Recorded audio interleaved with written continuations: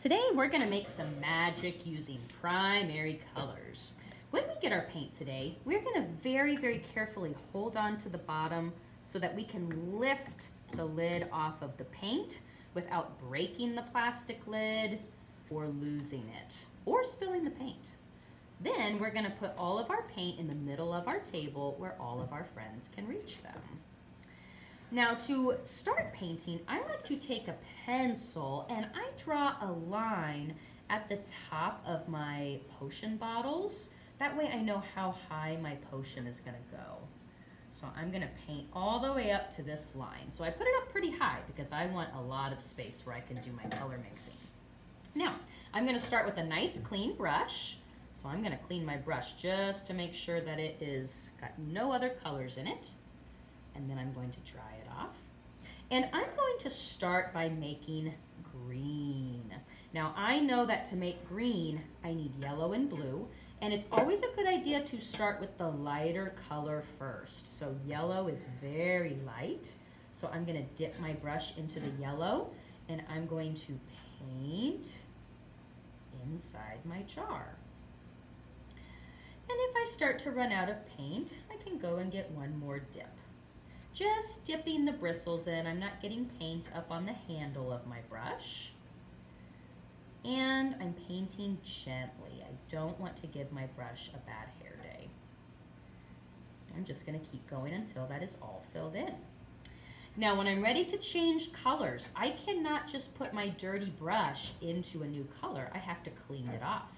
So I'm going to brush it on the bottom of the water bowl so that it knocks all the paint off. And then instead of tapping my brush on the side, I'm going to wipe it. Because tapping it makes splatters that could also make a mess. Then dry off your brush really well on the towel. Never forget to dry your brush. We don't want to get yucky water in our paint. Now, since I only need a little bit of my darker color, I'm going to start with just one dip of blue. And I'm gonna mix that into my yellow paint while it's still wet. Oh, and I already see some green happening. I'm using some fun swirly lines in my potion to make it look even more magical. Awesome. Now I'm gonna clean my brush and start another color. Clean it in the water, wipe it off, and then dry it off really good. I'm even gonna dry it off twice, or clean it twice, so that it's extra clean. All right, now I'm going to mix yellow and red. I know that when I mix these two colors, I should get orange. So once again, yellow is the lightest color, so I'm gonna dip my brush and paint my next jar. Now I have already dried and cleaned my brush really well, so I'm ready to get my second color. And I'm going to add one scoop of red to my yellow. And I'm gonna use some fun brush strokes.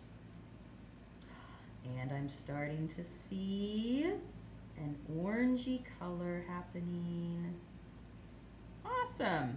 Now I have my orange potion. There's one more potion color that I need to make out of my secondary colors, and that is violet. So I'm cleaning my brush one more time, and I'm gonna have to mix together blue and red.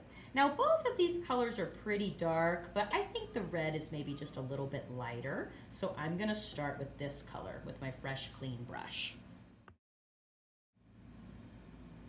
Now it's time to add some blue. So I'm gonna get a scoop and mix it in. I see some violet. Awesome. One last little step that we can do today is we're gonna paint the top part of our glass jars black. So I'm just gonna put a little puddle of plain water onto my black paint. Give it just a little tickle, and then I can just paint that right on. Just like so.